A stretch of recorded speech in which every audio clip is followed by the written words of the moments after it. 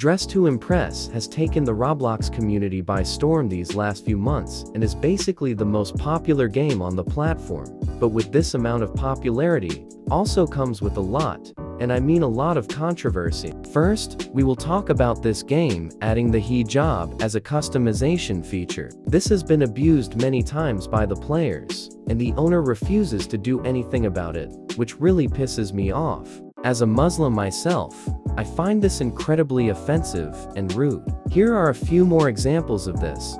I think Dress to Impress has to do something about this. You've had this feature for months and people have been abusing it for months, and you refuse to do shit. Also, this YouTuber named Aliena is very toxic and insults random people in the game. Let me show you one of her videos.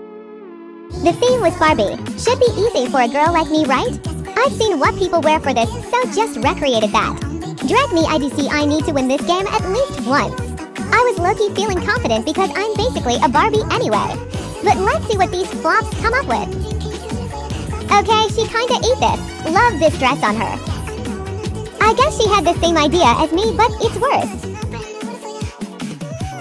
Okay, this is garbage. Am I wrong?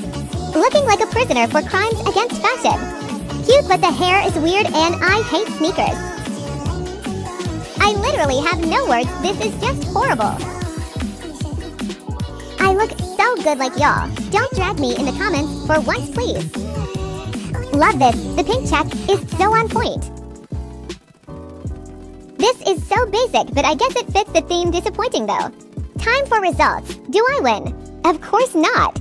How did I literally come last? I am sick of this. So yeah, as you can see, she's really toxic the whole entire video.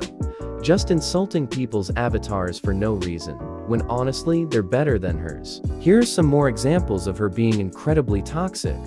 She takes this game way too seriously. Anyways, that's it for today's video. Sorry for the short video. I have no motivation. Anyways, bye.